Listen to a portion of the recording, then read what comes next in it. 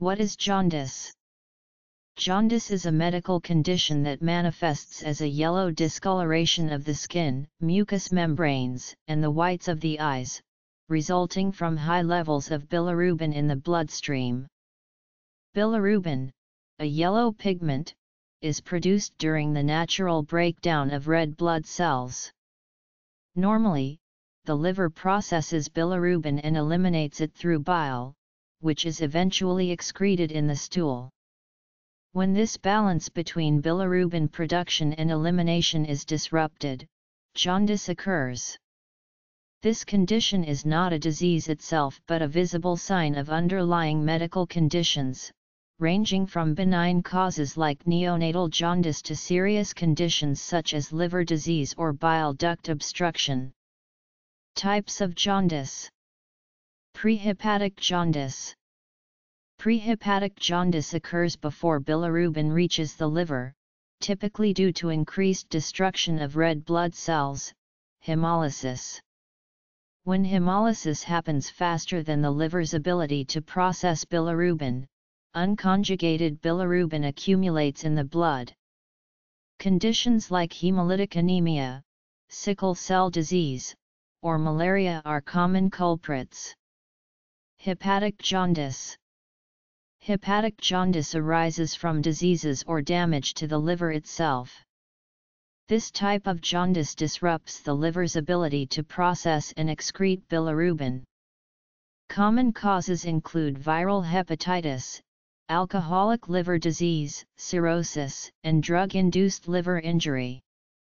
Both unconjugated and conjugated bilirubin levels can be elevated.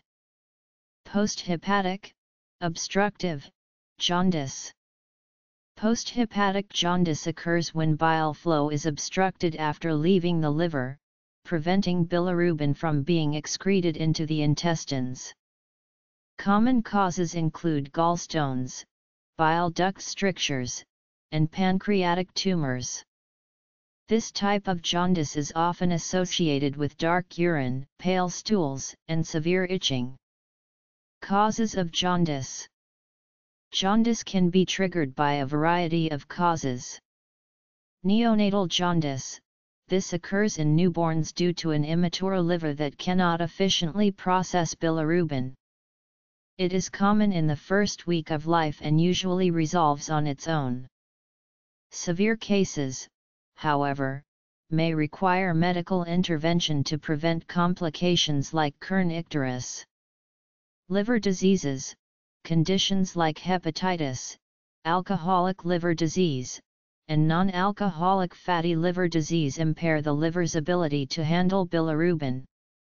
Blood disorders, hemolytic anemia, sickle cell anemia, and thalassemia lead to excessive red blood cell destruction, overwhelming the liver's processing capacity.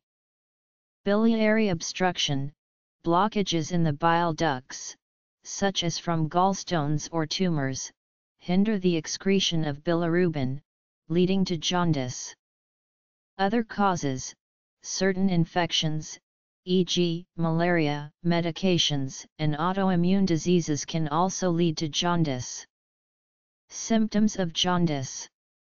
The symptoms of jaundice can vary depending on the underlying cause. Yellow discoloration, the hallmark sign of jaundice, visible on the skin, whites of the eyes, and mucous membranes. Dark urine, caused by the presence of conjugated bilirubin in the urine. Pale or clay-colored stools, indicates a lack of bilirubin in the digestive tract, often due to bile flow obstruction. Itching, pruritus, a common symptom of obstructive jaundice, caused by bile salt accumulation in the skin. Systemic symptoms, fatigue, abdominal pain, weight loss, fever, and nausea may accompany jaundice in specific conditions like hepatitis or cancer.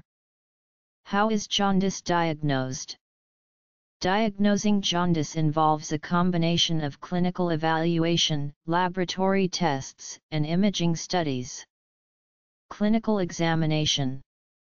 A detailed medical history to identify risk factors like alcohol use or recent infections. Physical examination to check for signs like liver enlargement, tenderness, or fluid accumulation. Blood tests.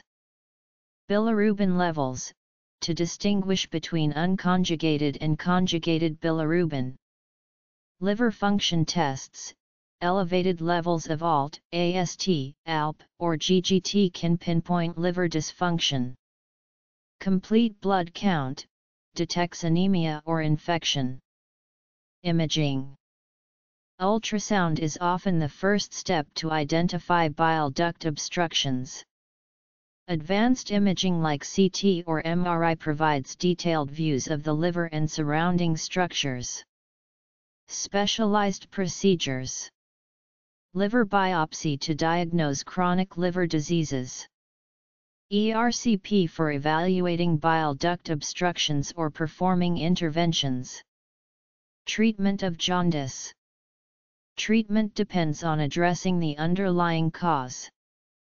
Prehepatic jaundice. Blood transfusions or medications for hemolytic conditions. Hepatic jaundice. Antiviral therapy for hepatitis. Lifestyle modifications and medications for alcoholic or fatty liver disease. Post-hepatic jaundice. Surgical removal of gallstones. Stenting or bypass procedures for bile duct strictures. Supportive care. Medications like cholestyramine for itching. Nutritional support to maintain liver health. Jaundice in newborns. Neonatal jaundice is common but requires careful monitoring. Phototherapy. Blue light therapy converts bilirubin into a form that can be easily excreted. Exchange transfusion, used in severe cases to remove excess bilirubin. Parental education, early identification of symptoms and ensuring proper feeding can prevent complications. Complications of untreated jaundice. Acute complications. Severe itching can lead to secondary infections. Acute liver failure may occur in severe cases. Chronic complications. Liver cirrhosis and its complications like portal hypertension. Chronic kidney disease. Neonatal risks. Kernicterus, resulting in permanent neurological damage. Prevention of jaundice. Preventive measures include vaccinations for hepatitis, avoiding excessive alcohol consumption and maintaining a healthy diet, prompt treatment of gallstones and other liver or blood disorders, ensuring proper newborn care to prevent neonatal jaundice. Living with jaundice. Chronic liver diseases often require long-term management. Adopting a liver-friendly diet.